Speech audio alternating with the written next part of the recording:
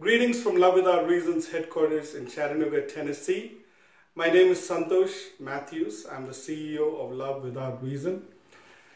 Today I just wanted to talk to you a little bit about what's going on with Love Without Reason, both here in the US and across the world.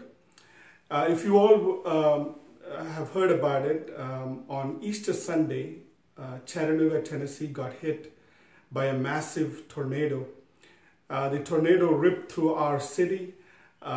Several houses, they say more than 600 houses were destroyed. Thankfully, there was only about a dozen lives lost, which is one life too many. There was a lot of personal destruction. You know, as a community, we have suffered a lot. This is added on to what the coronavirus and the COVID issues are going on across the community. So far, our headquarters was not directly hit, but we did sustain some damage, which has been taken care of already. But several of our families have been hit very hard. So we request your prayers. Please pray for them because they are in the process of rebuilding. This has set us back a lot because now we are catering to all of those issues. But that segues into the third element of what we do with Love Without Reason. Love Without Reason has three main areas that we work on. One is the craniofacial surgery, human trafficking, and then we also work with disaster relief management. Susan and I have been working on disaster relief management planning for quite some time.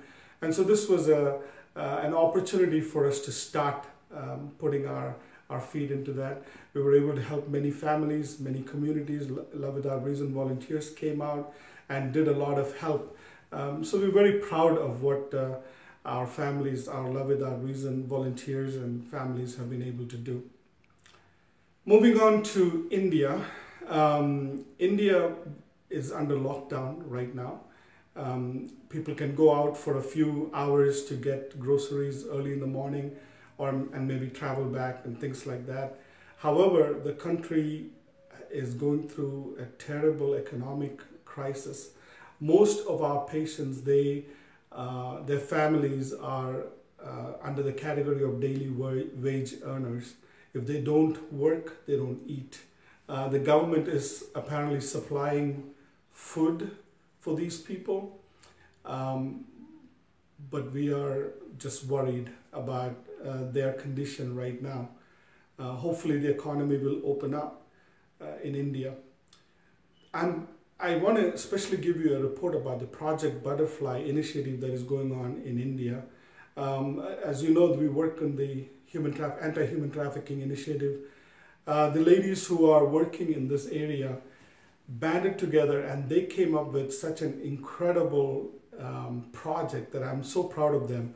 They were out there sewing masks for the people in the community.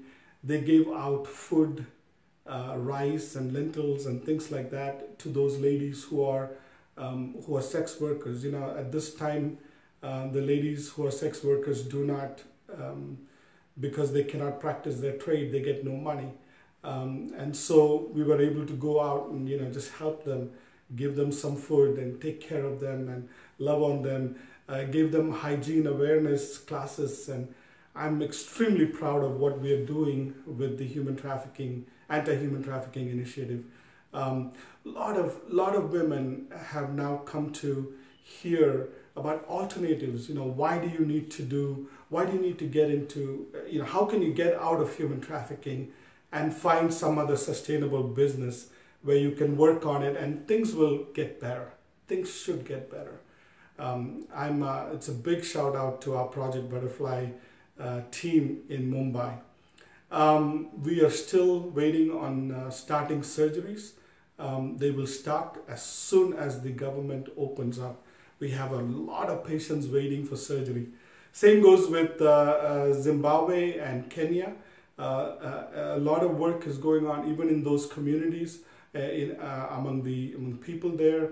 The entire countries are under lockdown. We are concerned about our patients, our people. Having said all that, I just want to say The American states are opening up slowly. Love Without Reason will begin our comeback into to the offices on May 4th. Every country, Love Without Reason Kenya, Love Without Reason India, Zimbabwe, you have your own timelines, follow your own timelines. But we're going to reopen our offices on May 4th. We're going to start, picking back up from where we started. I want to thank our donors, those who gave even during the time of this tremendous crisis. It was extremely important that you donated, because that kept Love Without Reason afloat, and we are continuing to do what we have to do.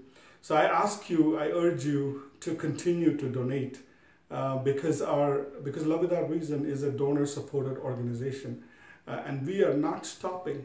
Philip's dream is going to continue. We're going to continue the dream. The legacy is going to continue. We're going to have at least 1 or 2 camps before the end of the year. We're working on it. As soon as I'm released to travel, I will be traveling. We'll be working with a lot of countries and see what we can do. Definitely camps in India, and then we will look at an African country as well. So those are the updates that I want to give you. I want to ask you to continue to keep the faith, keep moving ahead. Don't let your heart be troubled. Like Philip always says, do not let your heart be troubled. This crisis will bring the best out of you. And this will bring the best out of Love Without Reason. We have a lot more to do. We have a long way to go. Keep the faith and keep moving forward. God bless you.